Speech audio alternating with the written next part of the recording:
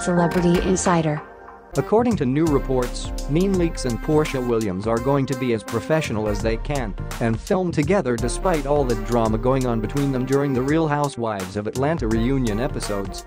As fans remember, their beef started with Porsha getting upset NeNe skipped her baby shower back in March. It definitely did not end there, however. It kept escalating, with NeNe allegedly even called her former friend fat just days after welcoming baby daughter PJ. But with all that being said, as season 12 of Roa starts production, they will allegedly act professional and shoot together anyway.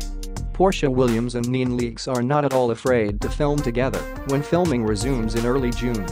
They're both excited and ready to go, no matter who from the cast is back or what new wives may or may not be joining the show. At the end of the day, both women view Roa as a job and can be total professionals if they need to be when filming, one source tells Hollywood Life. They added that they aren't afraid of filming with the other whatsoever.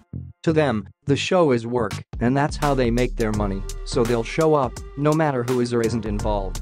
The bad blood between the two housewives has gotten even worse during the reunion specials, so it definitely seems like the new season will be filled with drama.